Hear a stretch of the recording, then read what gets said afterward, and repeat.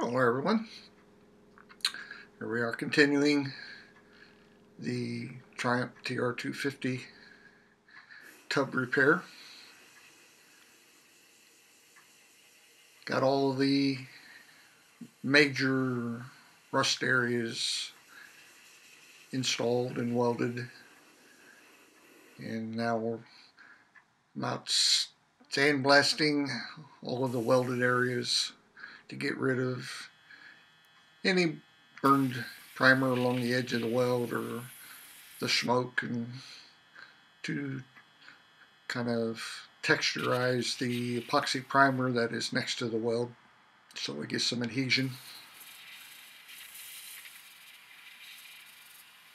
It's a dirty job, but it does need to be done.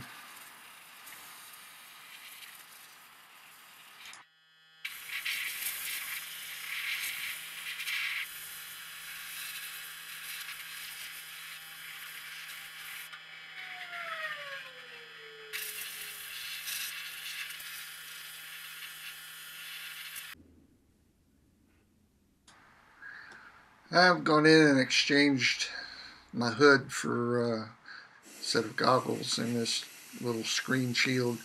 It's just fogging up. It's just too hot and humid out here. The face shield's clogged up so much. I spent more time peeking under it than I did blasting. This works well, but it's dirty.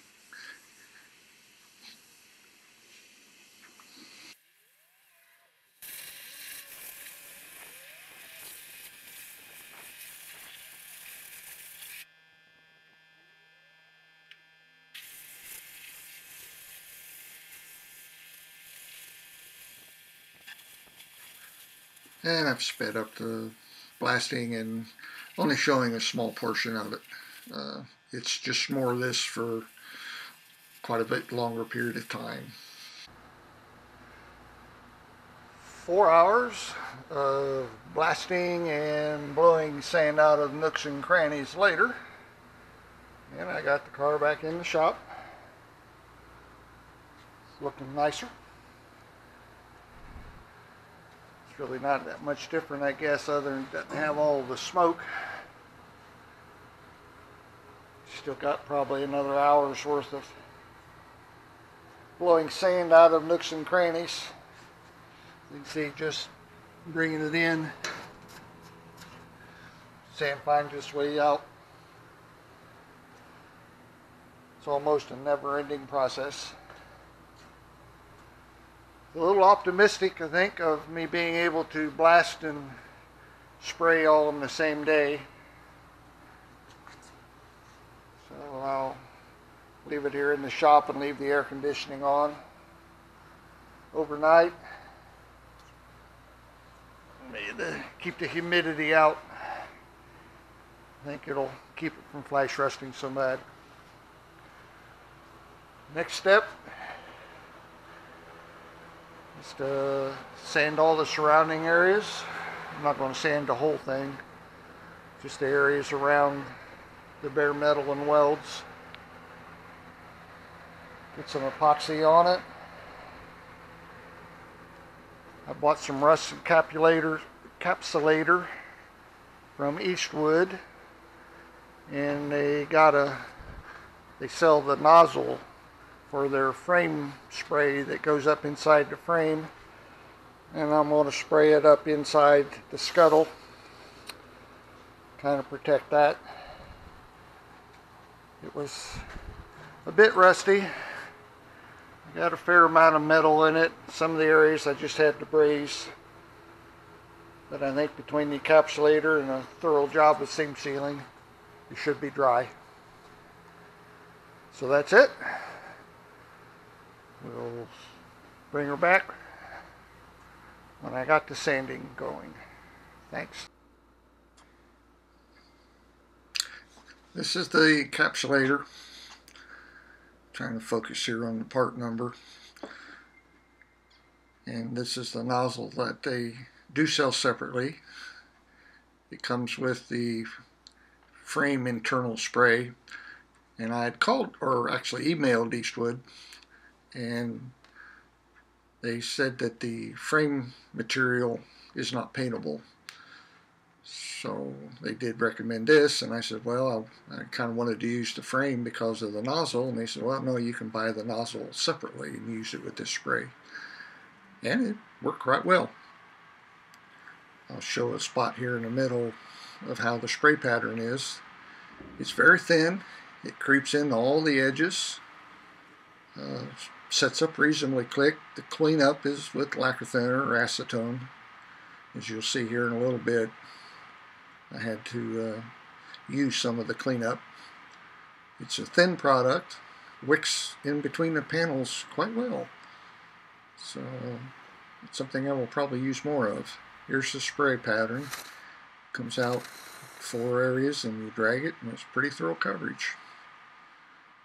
So I sprayed it from the inside, giving it another coat, reaching from a different angle. This is where the cleanup part comes in.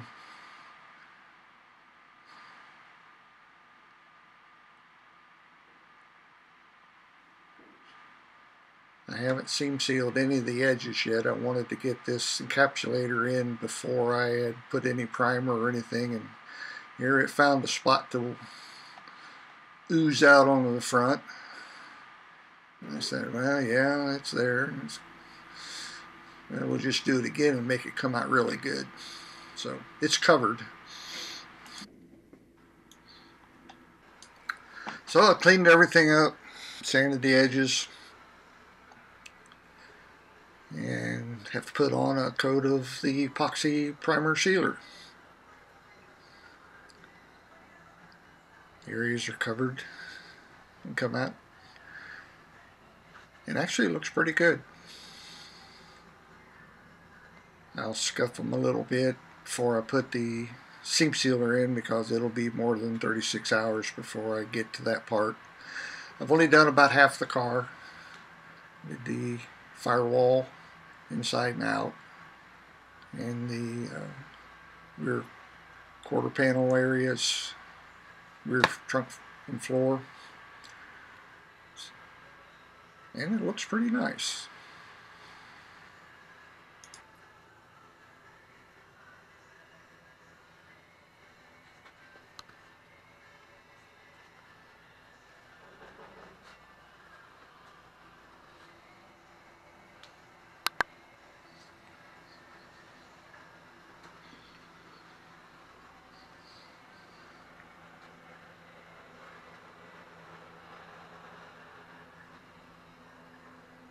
This area of the firewall up here I'm most proud of. It's a lot of work, but pretty proud to get it back. You get the little half moons in there and get all the panels underneath. And then it's all covered up with the battery and the wiring harness, but boy, it sure looks good before you put all the parts on it. Well, as they always say, never say you're done welding. This is a spot here that I had known about and marked, but it was up high and I didn't see. Made me a little patch. I'll take care of that. This side here has got a little pinhole.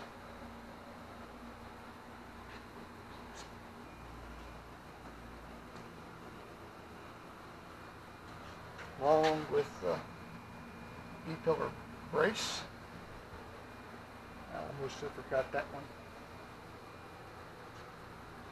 Get those done, and with any luck, we'll get some primer on the rest of it. Going ready to cut out the windshield wiper mounting hole. Once again, I'm going to try the technique I stole from another YouTube channel, where you cut the 2 panels out together, and when you hold the angle grinder at with the cutoff wheel at a 45-degree angle or so, the seam is almost non-existent that you get to weld up. It's the 2 tapered edges come together and lay down flat.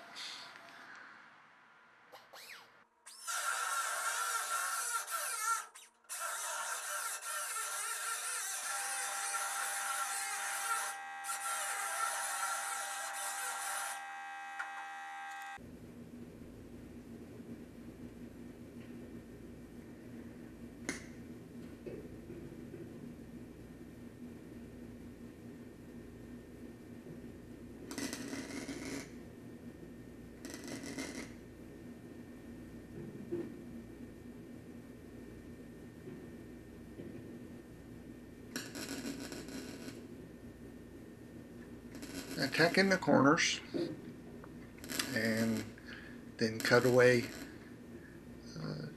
as you go along, and eventually it gets down to where you slice it out and the bottom piece falls off and it's nice and flush.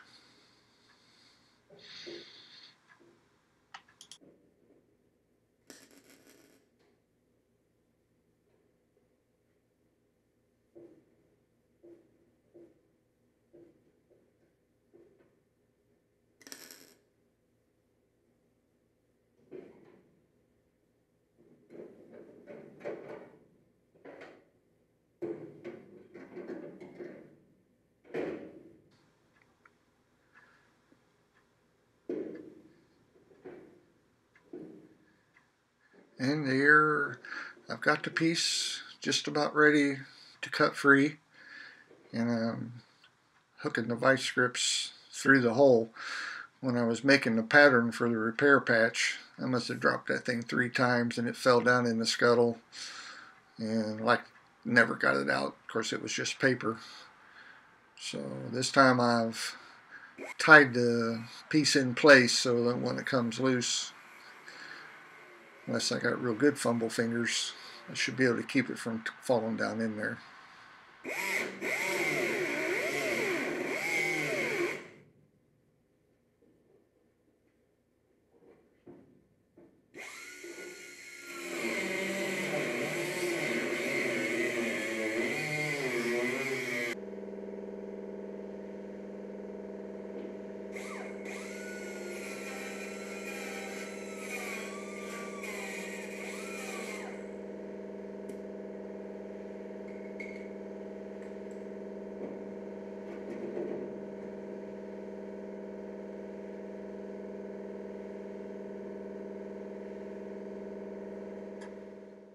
And there it is. Throw it on the floor.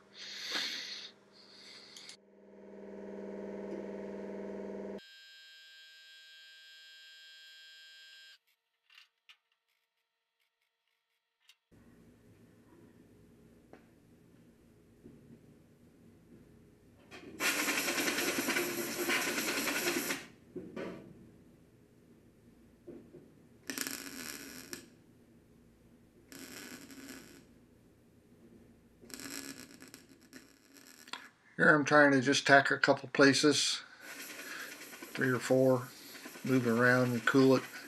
It's such a small area that it picks up heat pretty quick, even with just the tacks.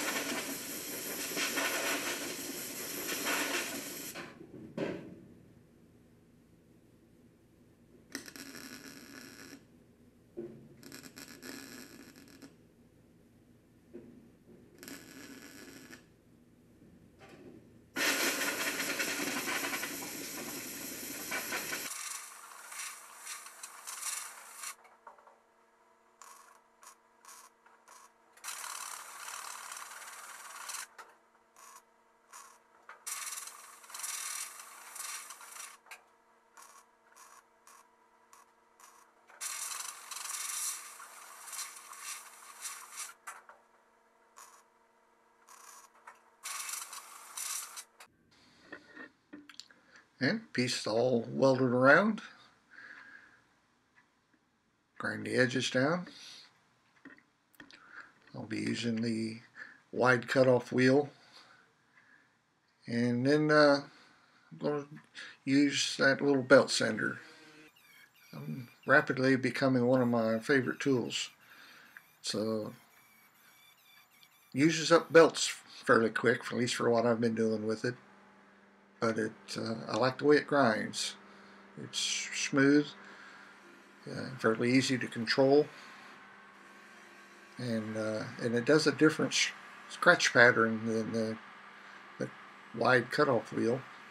So it makes it sort of like a guide coat.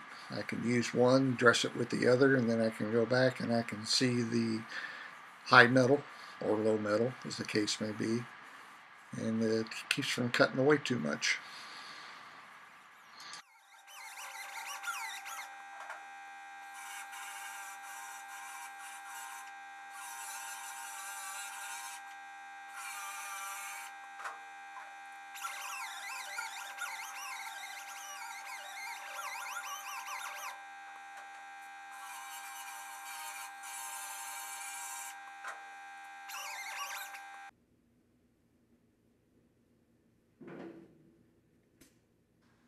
and dress it down final finish with star cut 50 grit Rolex and smooth all the edges in. It come out very nice.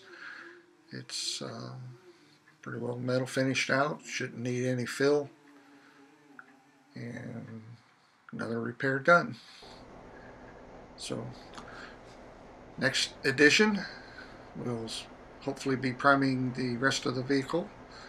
I've got the extra couple little spots to touch up with the welder, and the tub will be ready to push to the side. So thanks for watching.